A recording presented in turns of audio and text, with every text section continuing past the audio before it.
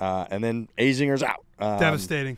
I think it's Trent was a big devastating. Zinger guy. I like Zinger. He makes it interesting. What was it during the U.S. Open where there was he's like the ball's gonna stop on that ridge, and it was not stopping. He's like, it's gonna stop right now. It's gonna stop right now. He was denying reality despite reality playing out right in front of him. That's what I want in an announcer. We're in the content game, are we not? Yeah, we are. If we are, then Paul Azinger has a place. He was like your crazy uncle he'd have really good stories, but then he would say a couple things where you're like, that's not true. They're going to get somebody in there who gets everything right and they know the stats and Trevor doesn't Immelman. ever make a mistake. I mean, we love Trevor, but a guy like Azinger, I think he has a place because he makes so many mistakes that you're like, this is incredible. He just said too many things that weren't true, but other than that.